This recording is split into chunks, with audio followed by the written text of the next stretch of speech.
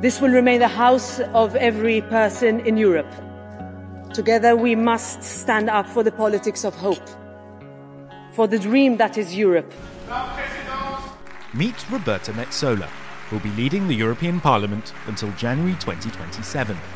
In July 2024, she was re-elected for a second term with 562 votes ahead of the other candidate, Irene Montero. A lawyer by training, Metsola is Parliament's youngest ever president. She was elected for the first time in 2022 on her 43rd birthday.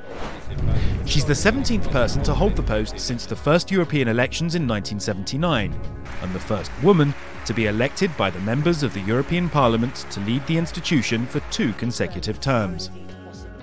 Metsola was the first leader of an EU institution to visit Ukraine after Russia's full-scale invasion in 2022, and is a strong supporter of Kyiv's bid to join the EU. Every 2.5 years, members of the European Parliament elect the President to oversee its most important activities, from plenary sessions to meetings of political group leaders. The President signs off on the EU budget and new laws approved by MEPs, and makes sure Parliament is following its own rules. The President is Parliament's voice in other EU institutions, like the European Council, where national leaders decide on EU priorities, and in the wider world, on official visits inside and outside Europe.